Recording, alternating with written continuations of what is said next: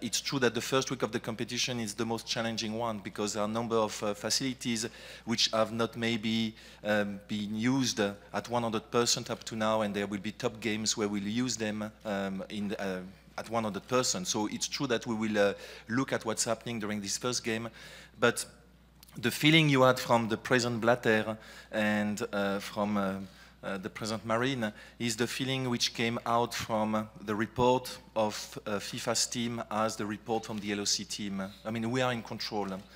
We are not afraid about the next days. We are in control, and even when there were heavy rains in some of the stadiums, we are still in control, and all will be installed.